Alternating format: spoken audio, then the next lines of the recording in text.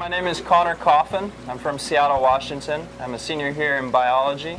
My senior research project is this Aquaponics project. And what Aquaponics is, it's soilless fish cultivation. So what I'm doing here is testing two alternative growth methods for the herb basil. The best part about aquaponics, besides the rate of growth, the speed of growth, the size, the quality, is you don't just get plants, you also get fish. Here at BYU-Hawaii, the cafeteria is making huge steps trying to be sustainable, trying to use the resources that we have here in the islands and not ship them over. We have a huge problem in Hawaii of trying to get everything from everywhere else and not getting it right here from the island.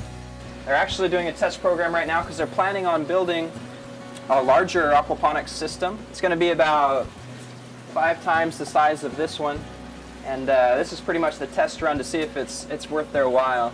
What I have is a dynamic gravel filtration bed. This first bed, the 55-gallon drum, is totally filled with gravel. This gravel acts as a filter. We built here a siphon system. This here is the key to the siphon.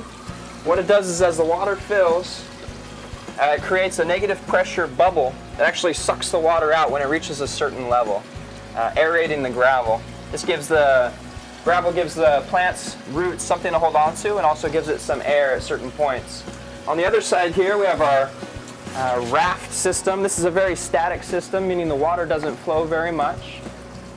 What it is small 3-inch cups, and they have a coconut fiber husk, and the roots of the plants can go right through the fiber, and they're dangled into the water. They're suspended right into the water itself. And there's 10 of these on this raft, and all it does is float right on top of the water, so there's very little movement at all. There is a small gravel insert here because the gravel is very important for bacteria to be able to grow on so that they can help keep the water clean. On the side here we have dirt or soil gardening. I'll just pick up the largest one here. You can see the size difference. These plants were planted at exactly the same day. And you can see how much larger the aquaponics is from the soil. They grow pretty much from the studies that have been done about twice as fast with most plants without soil. What I really wanted to do was test which one of these methods is superior to the other.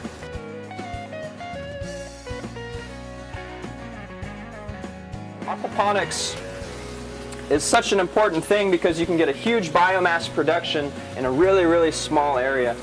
For sustainability and for people that don't have much space, is you can grow in 1/5 the area, you can grow the same amount of biomass. You could do this in New York City on the top of your flat in a high-rise, or you could do it on an island, you could do it anywhere. It's an incredible system.